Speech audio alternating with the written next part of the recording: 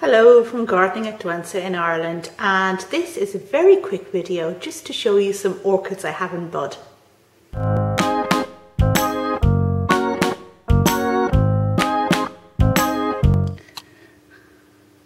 The light isn't very good today. It's very, well, the weather has taken a downturn. It's very cold and very wet, but I wanted to start off with this Nepenthes picture. It's Miranda, one I've had for a long time. And it's just opened this fine picture, which we can't see because of the bad light, but there you go. But what I'm quite excited about is that I have another 2.5 pictures coming, which is quite a good result.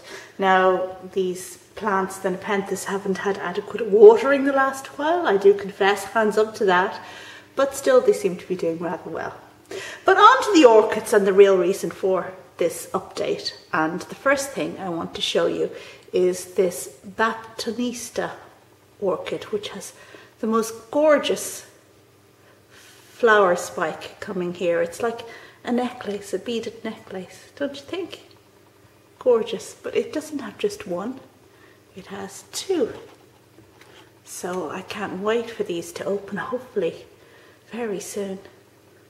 Isn't that pretty? It's on a mount, so it takes quite a bit of watering, but so it goes. Moving over, this fella here just refuses to flower.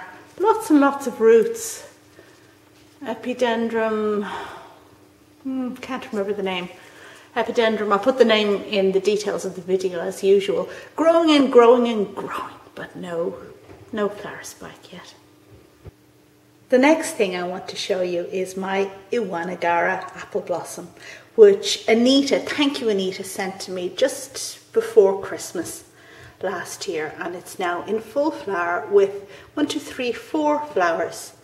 Not enormous, but very, very pretty. But the thing I like most about this lovely cattleya is the leaf shape, the leaf habit. Look at that. It looks exactly like Worsleyia, well, not exactly like, but very similar to the bulb Worsleyia, the blue bulb Worsleyia that a lot of people covet very much. Very attractive habit.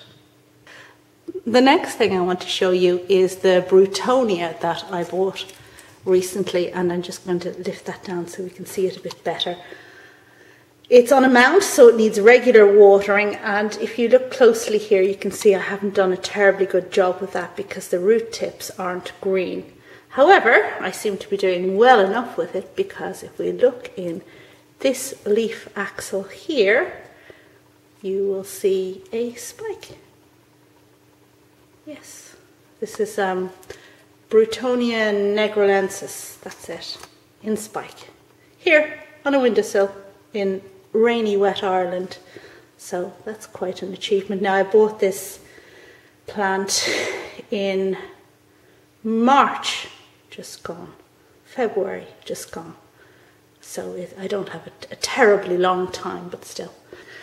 And right beside it, we have the Rodriguezia that I bought a while ago now. Don't ask me when, I don't remember. Covered in roots. Look at it, loads and loads of roots. And unlike the Broughtonia, where the root tips are dark, these ones are most definitely green. And this only gets watered once a week. Look, it might as well be on a mount for all of these free roots just hanging around there. Yet yeah, they're doing quite well. I have about 66% humidity here over the sink where this plant lives, and it seems to be adequate for it. Now, you will also have seen that Roger Frampton has one of these plants, which I sent him, and he's mentioned in various ones of his updates. He, of course, got a smaller plant than mine. It was when I received it from Orchids and More, there was more than one plant in the pot, so the smaller one went off to England to Roger. And he's keeping his in quite a different environment. It's getting a lot more moisture and humidity. Yet,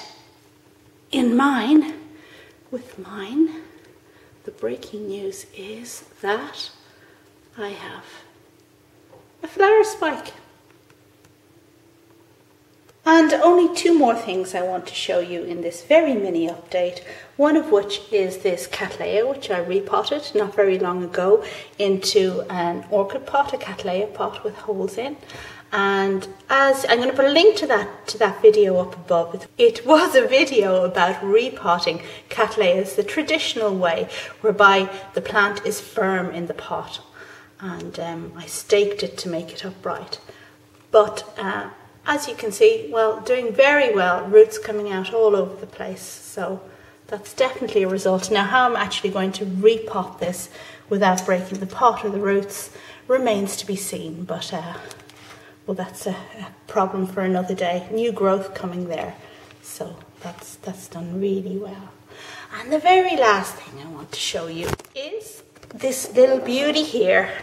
And this, as some of you may recall, is Dimorphorchis, a beautiful plant that orchid dude BCN John in Barcelona sent to me. And thank you so much, John. And unfortunately, when this plant arrived was a very bad moment for me, so I made a video about it, but I think the video doesn't really, well, it wasn't a very good video. But I am very excited about this plant, and I haven't potted it on since I got it. But what I do notice is that, see, there's a root there.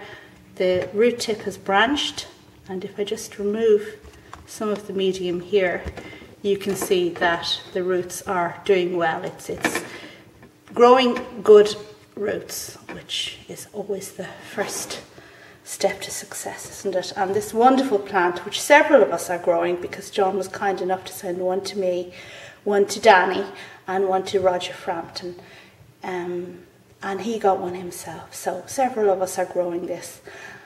They're only seedlings, but eventually this plant, this wonderful, I suppose, Vanda Alliance plant, will have flowers of two completely different types and colours on the one stem. So isn't that just cool?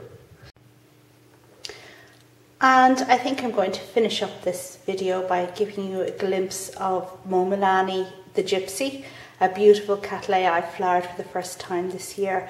And what is absolutely amazing about this cattleya, which I featured in my last in-flower video, which I'll link to up there, is, well, there are a couple of things that are absolutely amazing about this plant. It opened quite white, and the flower has kind of matured into quite a pink colour. The scent is amazing, absolutely amazing.